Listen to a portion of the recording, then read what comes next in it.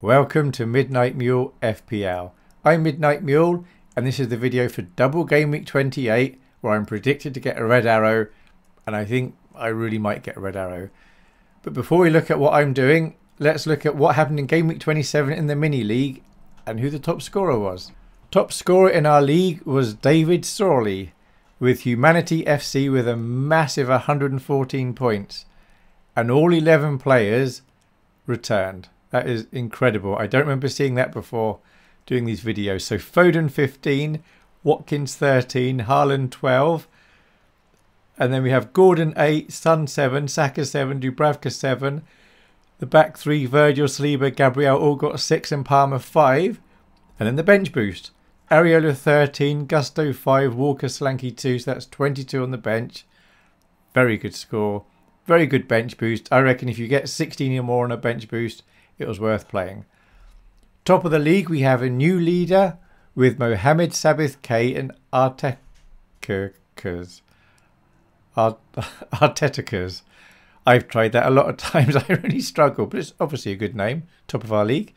87 points. And the top three here are better than any of the content creators, by the way. They managed that with Foden 15, Saka 14, Areola and Watkins 13, Gabriel, Virgil, Haaland 6, Bowen and Palmer 5. And on the bench, well, there's Leno with 8, but Areola got 13, so he got the bench right as well. As for me, I'm down in 224th with 80 points. That was with Foden 15, Watkins 13, Haaland 12, Dubravka, Son, Saka all got 7, Gabriel 6, Palmer and Doughty 5, and nothing on my bench. Which is a small green arrow, first in 4 weeks, so that was nice. And I'm now 30 points the wrong side of 500,000, 299 from top spot. So I'm going to have to start getting some pretty good scores to win this whole competition. Thank you to everybody who watches these videos. It's very much appreciated. Now, if you look at the FPL Gameweek website, you can look at the Content Creators League and it'll show where you appear in it. So the top of the league now is Ben Krellin. He does a lot of work for the community. And if you go to X, then on there you can see his predictions for the percentage chances of various teams doubling and blanking in the coming game weeks. So very useful. FPL Franz moved down to second. He's made some interesting choices and they've not worked out for him, but they could have gone the other way and he could have been storming ahead by now. As for me, I'm down in 67th, which is still worse than Az, but it's still better than Serge. Interestingly, myself, Az and FPL Harry, by chance, all had exactly the same team this week, apart from our keepers. And so I had Dubravka for 7. I think Az had Martinez, who got fewer points. And Lucky or Harry had Areola for 13. So it's just craziness. I suspect if we look at the timing of the transfers, we'll find out they're copying me, but I've not actually checked that out.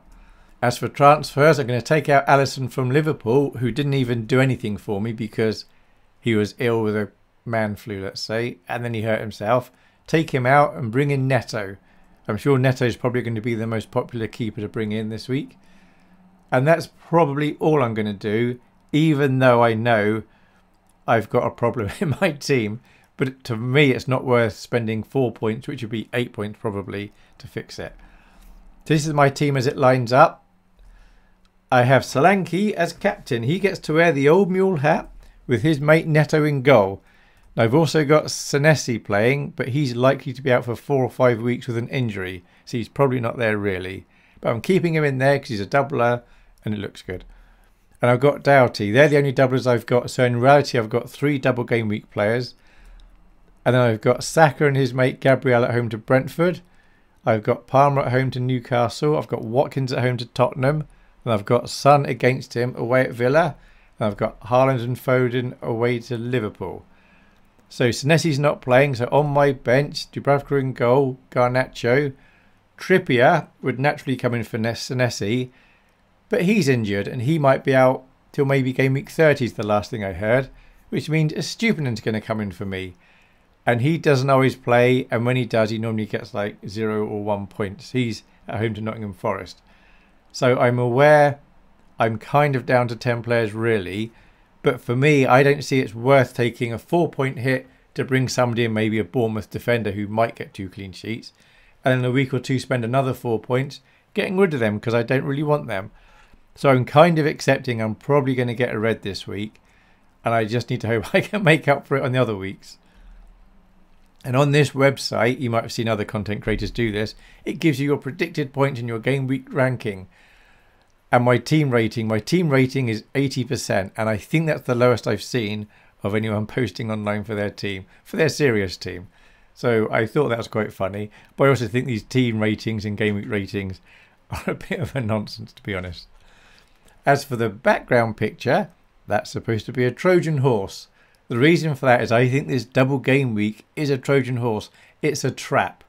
I think there's going to be a lot of managers that are going to sell good players like Foden for Barkley, or maybe Haaland for Morris. And I think in a week or two, they might be regretting that. So when there's a double game week with good teams playing, that's fine. Like Liverpool, Man City, even if it was like Man United or Villa, they haven't got any doubles, Villa, then it's worth doing, piling on the doublers. But for this game week, I don't think it's worth taking hits to get doublers in. And there we have it. That's what happened in game week 27 and my plans for game week 28. Obviously, I'm hoping for a green, but I'm not really expecting one. Thank you very much for watching. And if you are piling up on doublers, I hope it works out for you. I just think looking back at history, there's a lot more hope than reality in these things. Thanks for watching. Bye.